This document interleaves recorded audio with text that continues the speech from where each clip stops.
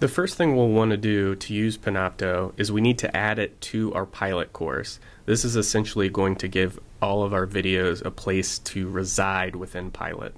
To do that, log into Pilot at pilot.right.edu, and once you're logged in, you can navigate to your course. Here, courses are divided up by semester, or you might already have your courses pinned here in the All tab.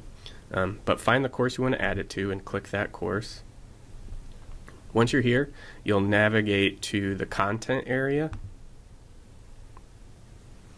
and then you'll want to go on this left side of the table of contents and click in this add a module text box to create a module for Panopto. So we can call this anything that the students can understand quickly, so I would just call it video lectures if that's what you're using. If you're using it for supplemental videos, you can call it that. But type in the name of the module and hit return or enter on your keyboard. Now once the module has been created, what you can do is go to this Add Existing Activities button, and if you already have a lot of modules, then you may have to scroll up a little bit to see this button in your newly added module.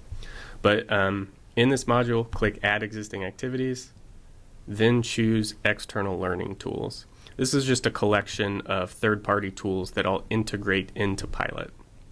And this is listed alphabetically, so you'll just scroll down until you see Panopto.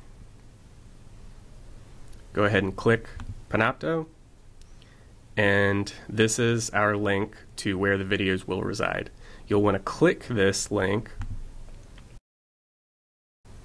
and so once you click this, here you should see the embedded Panopto window. So this is the embedded Panopto window where your videos will be recorded. You'll come here to do all your recording of videos, and then this is also where students will come in Pilot to watch the videos that you've recorded.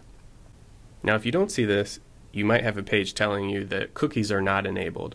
That's okay. You can just scroll down and there should be an option to open it in a new window so that it can be created even without cookies. You'll see that the name of the folder that's created is the name of your course. So it will prepin the semester, fall 2019, and your course number and section. So here I'm in GE 1050-01, General Education 1, and it just creates a folder in Panopto specifically for this course section.